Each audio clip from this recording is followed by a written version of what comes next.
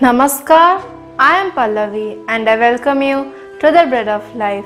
Let us look to the Holy Bible. 1 Samuel chapter 23 verses 15 to 29. The main idea of the day is few that was close.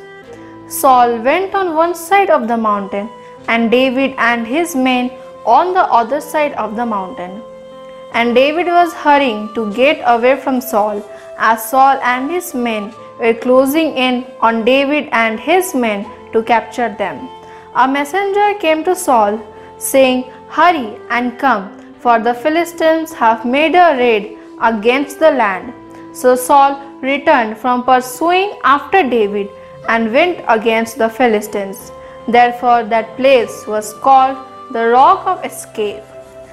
Let's understand the word of God. There were more people helping Saul than helping David. The people of Ziph told Saul that David was hiding out in their city.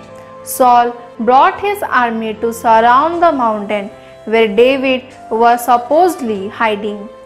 David was very close to being caught, but at that moment, God used the Philistines to attack the Israelites. Saul gave up on looking for David and quickly turned to fight against the Philistines. Thankfully, God protected David against Saul once again. May the Lord bless us with this word. Let's pray and practice. Dear God, thank you for your wonderful words. God, please help us not to get worried, but look to you for our protection. In Jesus' name I pray. Amen.